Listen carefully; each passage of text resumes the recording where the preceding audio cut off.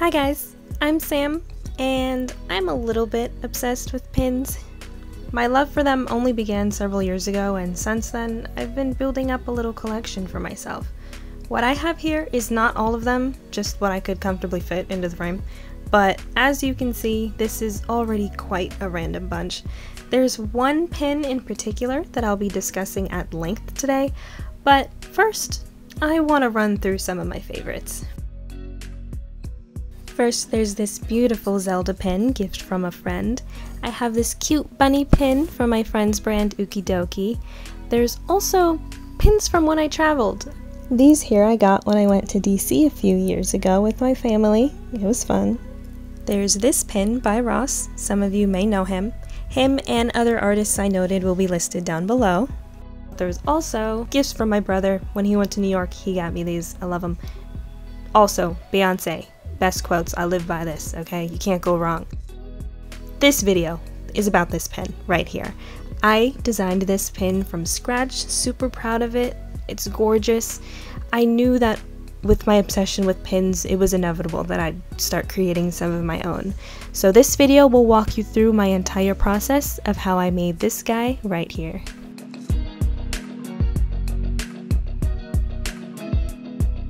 First, I had to make the design, or the line work, and I already have a solid base of artwork that I've made, and I decided to try to use one of those as the foundation for this pen. By the way, if you want it, you can get it on my Etsy. That's what we're looking at right here.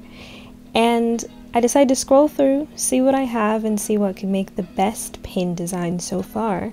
Particularly, I had this red and green macaw. I've always thought it looks really good, especially with the gold, and kind of already looked like a pin design to me, so I figured let's just start with that. Here you can definitely see how the gold shines. That's at least on the artwork itself.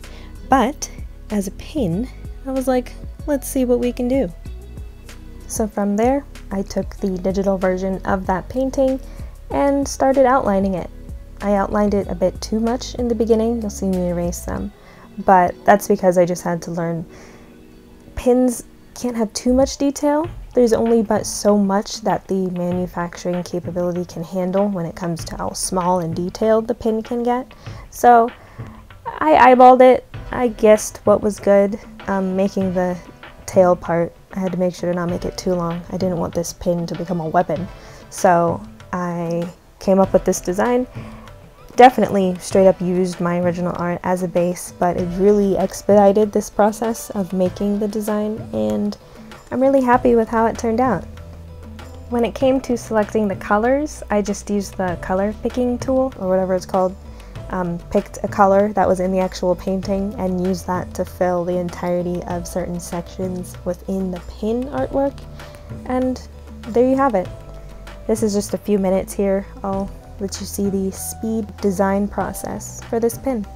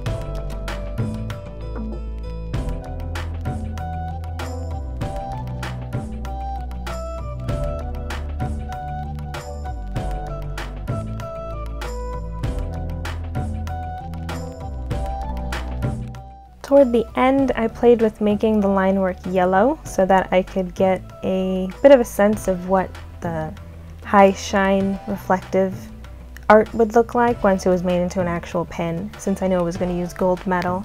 And there you have it.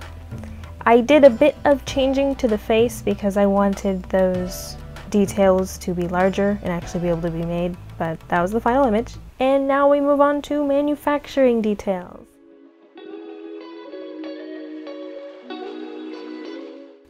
Before I dive into what I did, I highly recommend that you guys check out a video by Holly Pixels. Hers was essentially the guide I used to get my own pins made. This video is literally showing my portion, but if you want all the details on cost to manufacturing to specific shipping products, like everything, her video covers a lot of topics that I do not cover in this video, so I highly recommend you go check it out. I'll just be covering the basics of the choices that I had to make. So, here we have my pin. I'm going to walk through all the details I had to decide. First, there's the size and quantity. Along its longest axis, how long do you want it to be, and how many pins do you want in general. Then you can have hard or soft enamel. I'll walk you guys through the difference in a minute. The color of the metal. Do you want it to be gold? I've heard of copper as an option. There's also silver. I went with gold. The number of colors of enamel within the pin itself. That's an option.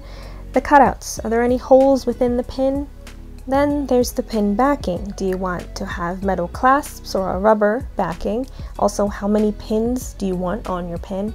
And lastly, do you want your logo stamped onto the back? When it comes to hard or soft enamel, here are some examples. These Mario pins, you can tell, they aren't flat. You can tell the difference in lighting with the colors, especially this koi pin. The color shifts a lot depending on its angle with the lighting. This is a hard enamel pin. It's flat, smooth to the touch, and the color does not vary with the lighting. The soft enamel has a lot more texture, as you can see. For my pin specifically, I decided to have it 2 inches in length with hard enamel, gold metal, a lot of colors. I honestly don't know what the base number of colors is, I just know I was charged extra for having extra colors. It is what it is.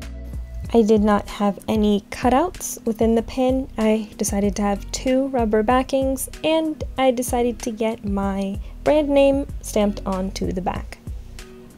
After giving the company all of my details, I was provided with a proof of my design, and it's pretty detailed. I was very pleased with the extent they went to proof my work, and then here are the results. Overall, I am extremely pleased with how these turned out. Saying they're perfect is an understatement. They look absolutely gorgeous. They match my artwork to a T. I was shocked that they were able to get the face details, and it's very nice quality. The rubber backings, at least, are not easy to get off, which is good because you know anywhere you put the pin it will be secure.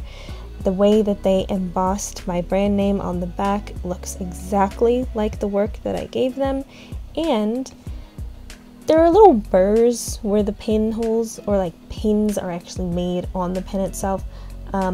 Not really that big of a deal because the rubber backings do cover it. It's not like you could accidentally snag something or cut yourself, but that's the only thing I noted. Overall, very happy with how these turned out. I will definitely be making more pins again. Please let me know what you guys think down below. If you enjoyed this video, be sure to like, comment, and subscribe, and that's it.